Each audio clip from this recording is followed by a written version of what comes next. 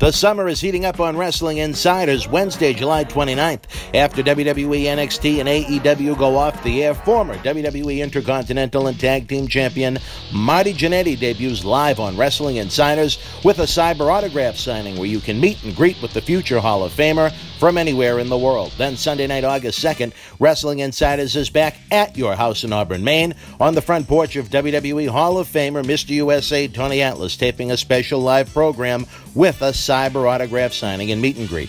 Help keep professional wrestling legends working. Support these great programs and online autograph sessions you can watch in our archives again and again. Visit BostonWrestling.com and our social media platforms for complete information.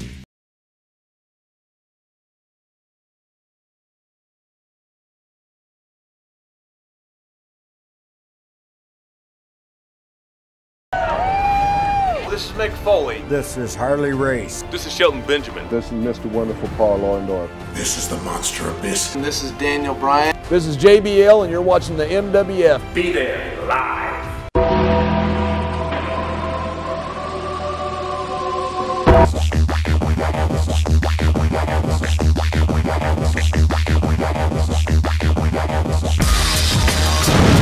Wrestling fans around the corner, around the world. I'm Dan Maratti, along with Mr. USA WWE Hall of Famer Tony Atlas. Welcome to another episode of Wrestling Insiders at your house, or maybe Atlas your house. Here we are again, up in beautiful downtown Auburn, Maine at Atlas Estates. Yes.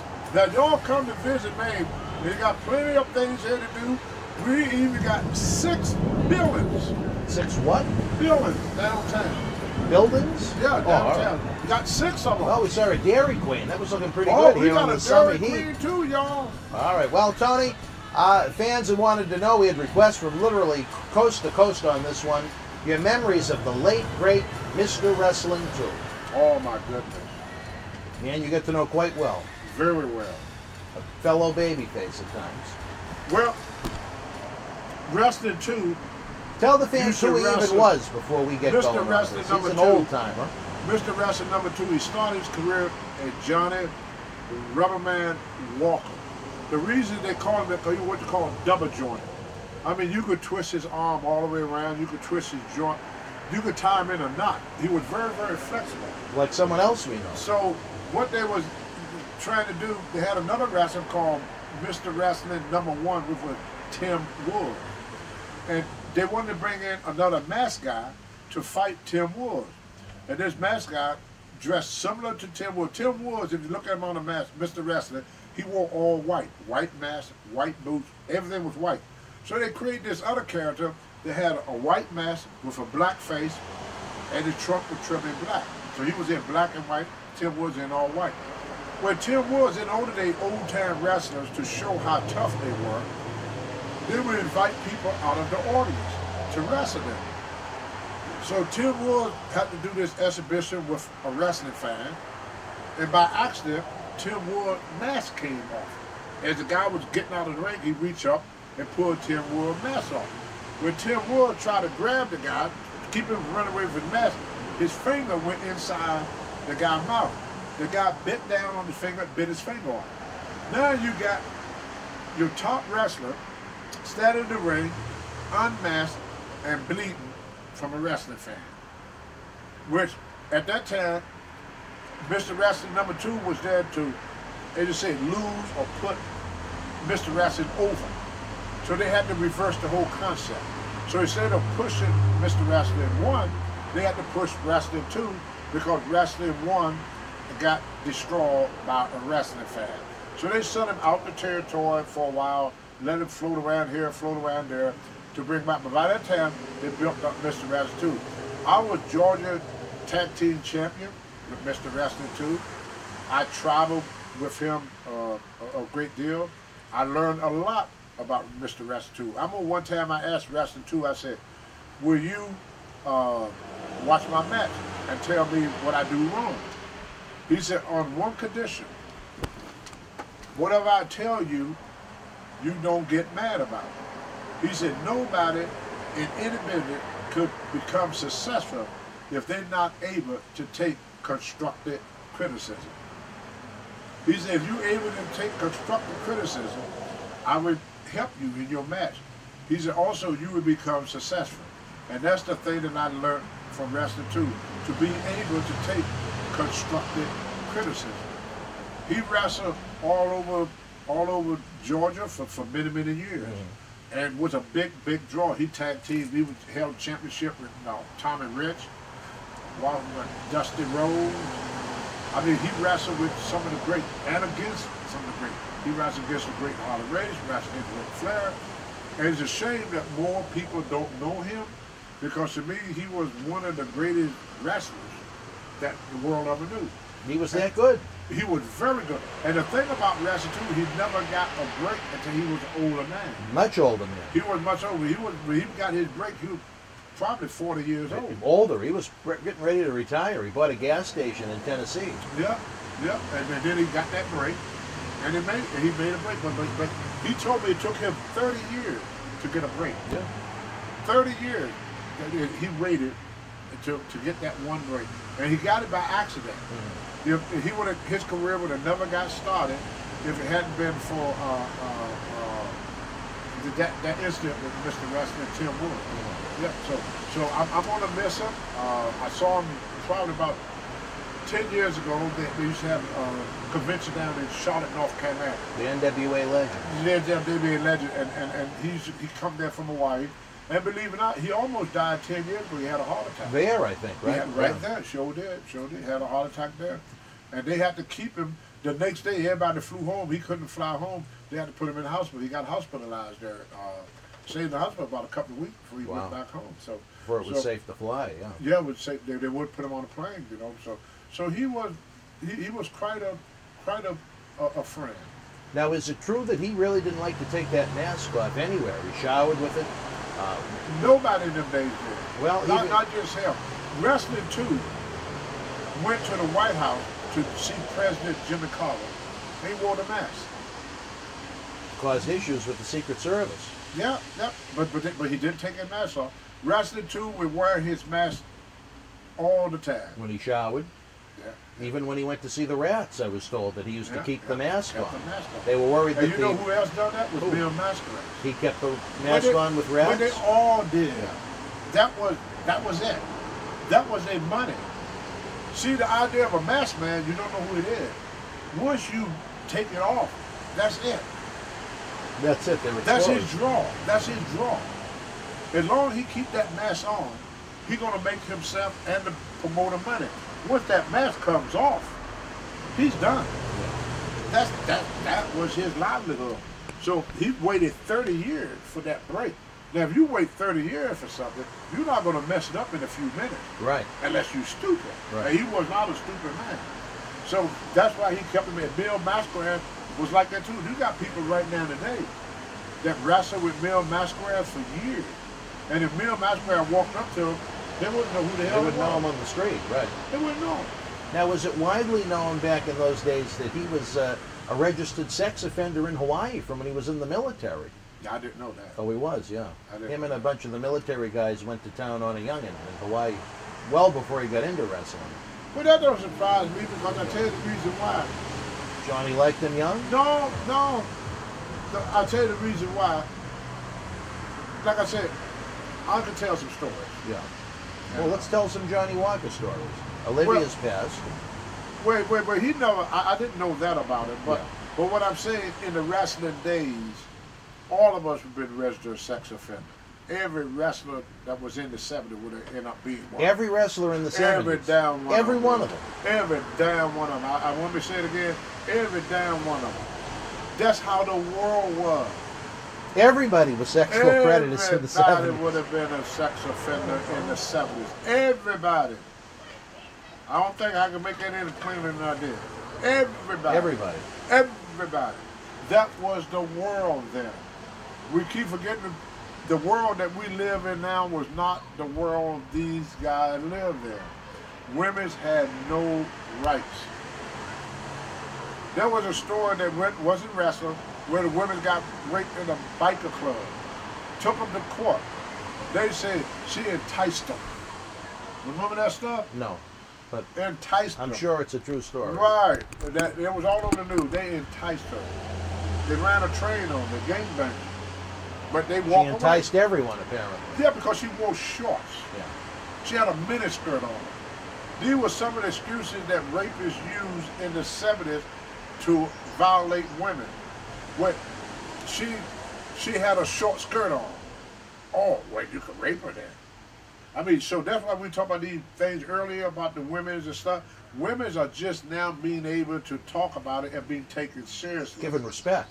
Respectful. Unless you was a nun in a church, nobody believed your claim.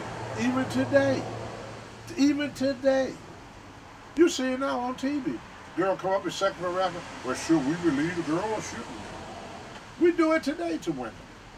So it don't surprise me that some guy 50 years ago assaulted a woman and got away with it. They're doing it today. Nothing changed. The only thing changed, you got certain corporations that don't tolerate, like the WWE is not going to tolerate that. Right. But if Stephanie McMahon was not in charge, I think they would tolerate it. You think they would? Of course. Really? Of course. Well, I know, Tony, in your younger days, you used to wear a robe sometimes. Yeah. Did Olivia Mr. Wrestling, two wife made it. Olivia Walker, she Yeah, made you a robe? Yeah, she made me 3 of them. One was red and black, one was dark blue and light blue, and another one was yellow and black. Now, where are your robes? I wish I had kept them. You don't have them anymore? No. What'd you do with them? Do you remember? I couldn't tell you if yeah. I've seen a photo of you in the blue one. I know. I got one upstairs of me and Ivy Puskett. I got the blue robe on. She made a substantial amount of money making the robes for Yeah. guys like I got Ric a few Flair, pictures. And Greg woman- Valentine. And you watch me wrestle Hulk Hogan. I came in with the black and yellow one. You had a robe as a babyface in WWF? It's on the internet. Yeah, look it up. Hulk Hogan versus Tony Atlas. It's the first match. You come out in the robe. Yeah, it's I the didn't first remember match. that. You never saw me wrestle No. Hogan? No. It's the very first match on YouTube. When you go to Tony Atlas, Oh, Tony, a microphone fell off. yeah, you You're go. getting a little too animated, I guess.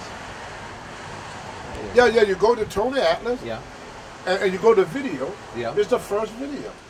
I come in the ring. Yeah. Well, he's see? looking at it You right got now on there. YouTube, apparently. It's very easy to find. It's the first match. First match on YouTube. You just never watch my matches on YouTube. I guess I haven't watched them all. It's the first one. It's the first match The that comes very up. first one. If you put Tony Atlas in YouTube, that's the first thing that comes up? The Hogan and Atlas match. Wow, I didn't know It's that. the first match on when you hit video, and everything else followed that. Because to the fan, that one and me and Rock and win the belt are the two greatest matches. But it's hard to find me and Rock and stuff. There's very little bit on me and Rock in there. You ever notice that? Well, we've talked about that several times. Very Yeah. little. Yeah. Very little on me and Rocket. First world champion. Like SD said, y'all the first guy that put that belt on and they didn't use it. Yeah. They do nothing with it. They did the same in round 7, made him champion. What they do with it? So he didn't have a very long run. He didn't do nothing. Yeah. He didn't wrestle nobody the whole time. Sting was still the champion. Sting was still the main event. To the fans, yeah. No, to the promotion. The fans had got nothing to do with who being that main event. That's the promotion. Ron Simmons wasn't in the main event spot as champion? Not when Sting was on the card. Sting was always put in a bigger position. Yes. Yes. Well, it was a short run. There really isn't much to... Yes. to With look at. why? What they did with it. Do you think it was wise to put the belt on Ron? Well, see, Bill Watts put it on it, but then he was getting a lot of heat. So he couldn't push Ron the way he wanted to. They kicked him out of the NWA for that. Who? Bill Watts. Well, I don't understand how a guy that hired the first black booker, lit New Orleans on fire with Junkyard Dog, and then made Ron Simmons the first black world champion, could be labeled one of the worst racists in the history of professional wrestling. You think he was? No, he told me. Bill? Yeah, he told me. What'd he say? He said I was the most radical racist person you ever want to meet. Until he met Ernie. Ernie Ladd. Yeah. He told me that stuff, yeah. Do you think he deserved to lose a job in 1993 because of it? No. I don't either. No. I don't That's think my anybody opinion. I don't think anybody that could do their job should lose their job because of personal feelings. See, the man changed. He wasn't doing it. He did more to help black wrestlers than to hurt them. I think so. Just like George Waters became he was a Klansman, became one of the hated people in America Who are you talking by about? black George Waters, Governor George okay, Waters. okay. But then towards his death, he was the most beloved person in America by blacks. People could change. You can't hope. I hope nobody will hold my pads against me. He who is without sin cast the first stone. Me and Satan was running buddies. Satan used to come to me and ask for tips. I used to give the devil advice. I was just that bad. Now, what years are you talking about there? From 1988 to about 90. For 2 years? Yeah, I was on crack. I was doing everything. Couldn't nobody control me. Nobody want to use me. Yeah, I mean, the devil used to come and knock on my door. Hey, Tony, you got any advice for me to do? I was worse than Satan himself. And what made you turn the corner, living under the bench? Well, no, that most definite. And my wife Monica. And I turned. And I remember Gary Capote. He was on a show one time, and he heard I was in the dress room, and he refused to go in the dress room. And they said, "Why you don't want to go in there to see Tony?" He said he's the most obnoxious person I ever met in my life. People was afraid of me. Now, who is this? Gary Capetta. Oh, the ring announcer. Yeah. Really? The promoter had to convince him that Tony have changed. He's a very nice guy. When you tell people now that Tony's a nice guy, people that knew me in the 80s go, "You talking about Tony Atlas?" I was a mean motherfucker. I never knew that side. I would knock your freaking head off of you in a heartbeat. Everybody was afraid of me, man. And you think it was the drugs that made you? No, like I that, wasn't or on what? drugs then. Well, what was the problem? The problem was I couldn't be whooped physically. You had an ego. I've been in over 100 fights. I never lost. See, I got a very high tolerance to pain. As we've seen. Right. So when you hit me, it don't have the same effect. Well, maybe now I'm an old man now, but when I was younger, people used to punch me, and I just keep coming to them. And I was incredibly strong. You know, you couldn't hurt me. Let's put it that way. So I could hurt you, but you couldn't hurt me. Mm-hmm. So people was afraid of me. A lot of wrestlers was afraid of me. They wouldn't fight me. I told you the story about Bundy. A lot of guys. They said, "I ain't fighting fucking Tony Atlas." Vince used to try to get guys to stretch me in the ring. Really? Yeah. Like who? And a lot of guys used to do that. Not just Vince by himself. All the old timers, they had their henchmen and stuff. You know, it wasn't just Vince. I shouldn't say Vince, but a lot of guys would do that and say, "Hey, go in there, you know, don't sell for him, or don't do this for him." Well, when they did that to me, I just threw them around. They told Paul Orndorff don't sell for me. The match is on that. They told Randy Savage not to sell for me. Oh, that's when you picked him up and dropped him on the turnbuckle, right? Oh, yeah. Like he was a baby. I got to treat him like a baby then. I let you know, if you don't sell for me, I don't sell for you. Couldn't nobody beat me. That was my problem. Never lost a fight in my life. And been in over 100 fights and never lost. Because I got a very high tolerance to pain. What makes someone have a high tolerance for pain like that? Just the way they're born? I used to get beaten up a lot when I was a kid. So you think you built up a resistance to it Right. almost?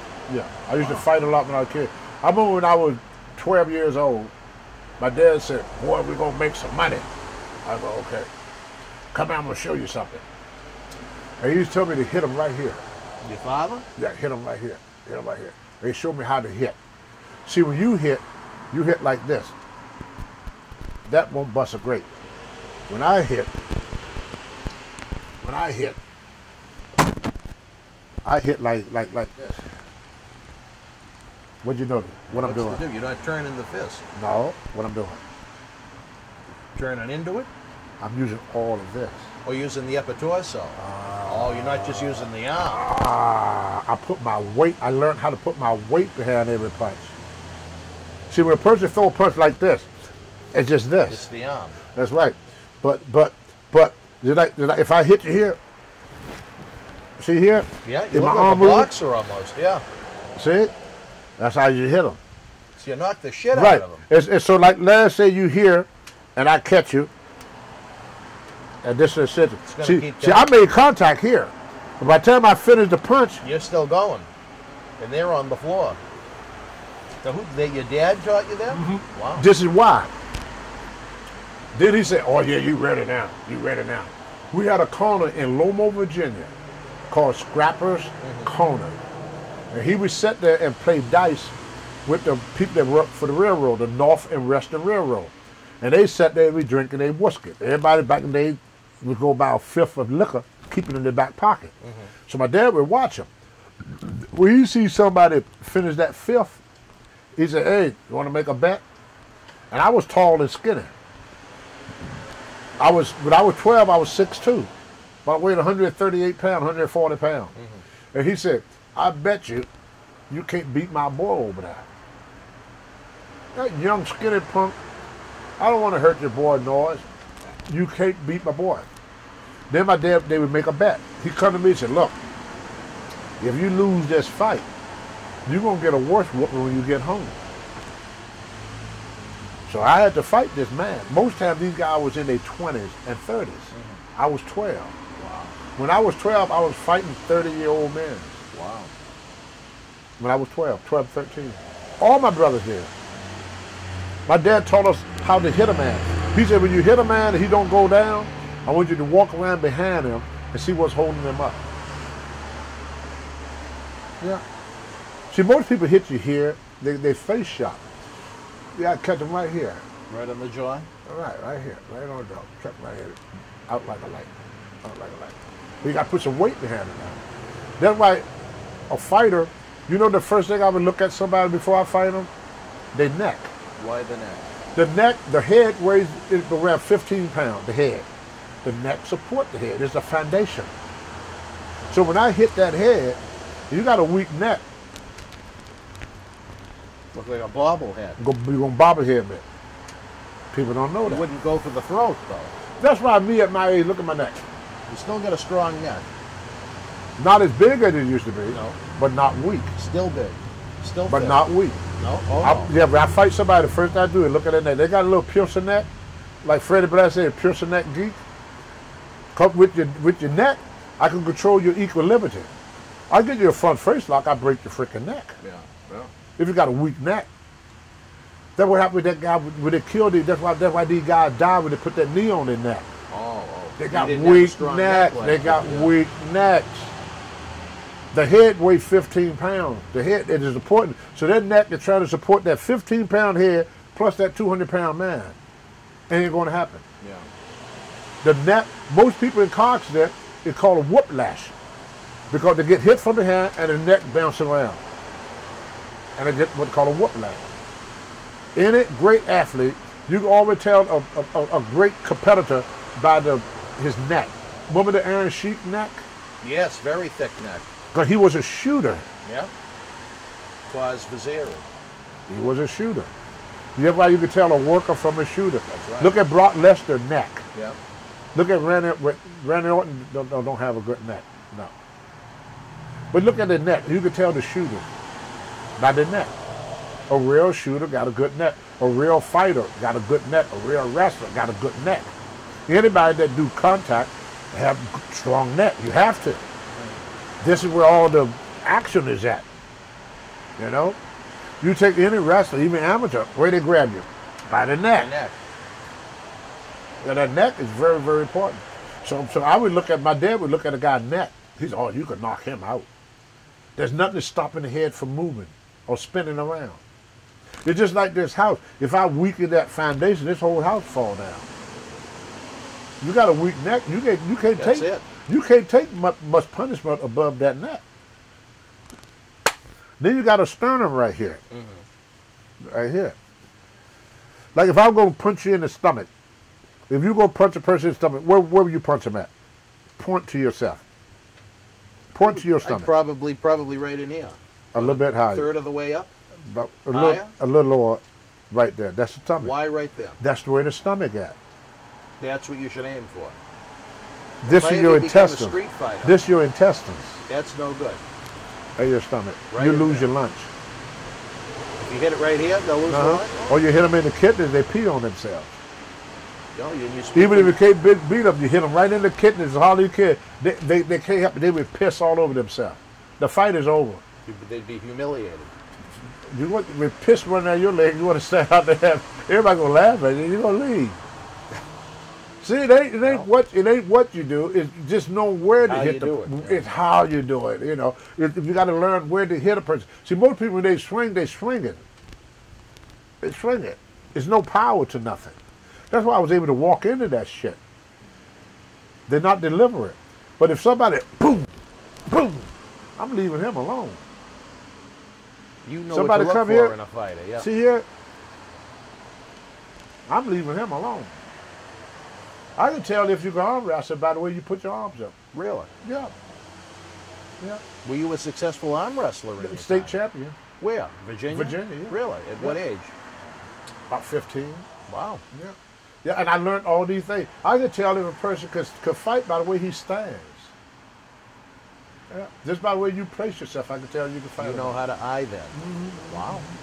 Because it's a certain way people that know what they're doing do. Like when I'm in the ring, the first minute, I know what type of match. That's why I never talk the match over with these guys. That's why old timers never do that. Because you don't know if this guy could perform that or not. So what I do, sometimes the first match I have with somebody is normally my worst match. Then I get him back in the dressing room, I tell him what he did wrong. Or if he did a good job with if he did a good job, Andre over there, yeah. Yeah, if he did a good job with a very simple match, you know what I would tell this kid? What would you tell him? I said, the next time we work together, kid, if you got any ideas, let me know. I would let him implement ideas. Yeah.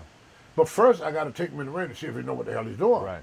I'm not going to know what you're working Yeah, with. some guy come to me, some young kid I never met in my life, talking about, hey, you want to do this? We're going to do that. And I'm sitting there like an idiot. Okay. And then I get out there, and next thing you take me out on a stretcher. That's my stupidity. Right. You know, just like a car. Before you buy, you do what? Check it out. Test drive it. That's what I do in the ring. I test drive it. Like that kid I worked with last time. I told him. Vicente Ray Wasp. Yeah, I told him. And I said, if Dan ever book us again, I said, I will let you do more. Him and his breast. Yeah. I told him that because he did a nice simple. Well, he did a nice simple match. He listened real good, and we left the ring and nobody got hurt. So now I feel more confident to him, where I will allow him to do some of his stuff. And once I allowed my opponent to do more of his stuff, my match will become more exciting. See, at first I do everything in a match that is safe for me and him. Safety is my number one priority. At the first time around, I got to get comfortable enough where I would feel safe with you to really do a good match with you. And that's how all the old timers were. You got to test the water before you dive in, you know? And that's what I do, and that's how come I went so many years in this business without getting hurt. Because I'm not going to, my job is to protect my opponent's body, his job is to protect my body. So I know I can protect his body, I don't know if he can protect mine. You got to be safe. And right, I got to make sure I feel safe enough to allow this guy to slam me, to backdrop me, to do things to me, because I have had accidents where guys didn't know what they were doing. I have had that before. So I don't, fool me once, shame on you. Fool me twice, shame on me, because I knew. You got it. I knew. All right, wrestling fans, you heard it from the Hall of Famer himself. If you have any great Mr. Wrestling True memories, share your thoughts in the comment section below. As always, if you want to help keep great wrestlings like Tony Atlas working, head on over to that Patreon, baby. Dozens of studio shoot interview DVDs, plus early, ad-free, full-screen access to Wrestling Insiders. Patreon.com/Boston Wrestling. The Hoff is available as he's bored for personal appearances, personal phone calls, personal drawings. Tons of great merchandise over on eBay. For the Hall of Famer himself, Mr. USA Tony Atlas, I am Dan Marotti. Until we speak again, folks, you and yours be well.